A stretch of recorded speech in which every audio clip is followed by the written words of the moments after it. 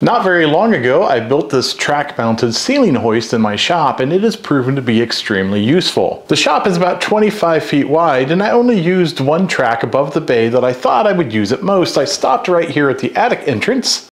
And as you can see, the other bay does not have any more track. If you haven't seen that video, I really encourage you to take a look at it and watch it all the way through. That way you can see what I was thinking when I mounted this hoist and what my thought processes were. Now, unfortunately, the last couple of times I've worked out here in the shop, I really needed to move a heavy object over to this workbench that sits in this particular bay. Because you're limited to the structural integrity of your ceiling, basically this particular ceiling is not designed to hold any weight or lift any weight, I really didn't want to put a massive hoist in this shop. So what I came up with was using a piece of Unistrut upside down laying across a bunch of trusses. That way when you're using the hoist, you're actually sharing some of that load across more than one truss. The hoist that I'm using is just a Harbor Freight hoist. It is one of their smaller ones. It only supports 440 pounds. But quite frankly, I don't ever have the need to lift that much weight, nor would I put that much stress on my trusses. All of that being said, I have lifted myself with this hoist. I weigh 250 pounds and I did not notice any flex in the ceiling at all. So back to the problem at hand. I can't move things out of this bay into this bay, so I definitely need to extend the track. However, I cannot just simply extend this track because it would go right in the way of the attic access door. So I need to move the track back at least a foot or two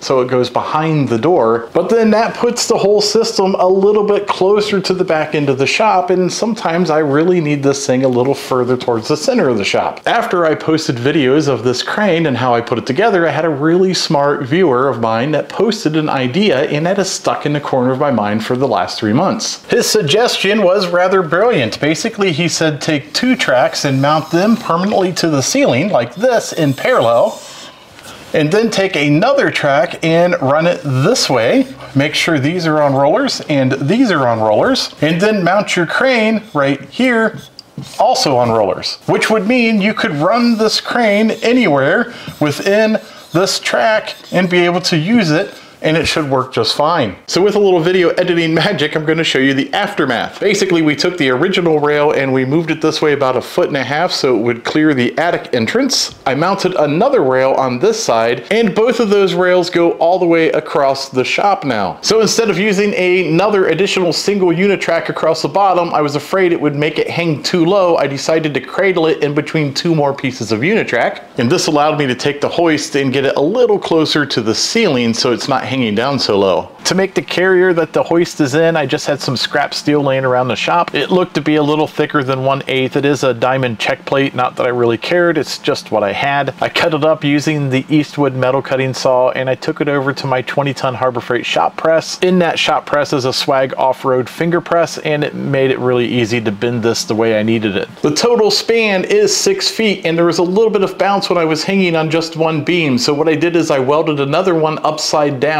It's actually only 5 feet long, and this allowed me to hang from one beam and it didn't flex hardly at all, and then adding the second one on the other side just gives you that much more strength. Of course, we have two different ways of motion. We can go back and forth across the carrier, but we can also drag the whole thing across the shop. So a few things to consider is the track across the ceiling needs to be in parallel and measured precisely. I used the string line, it really wasn't that big of a deal, but if you get any of them a little crooked or a little off, the carrier is going to bind up.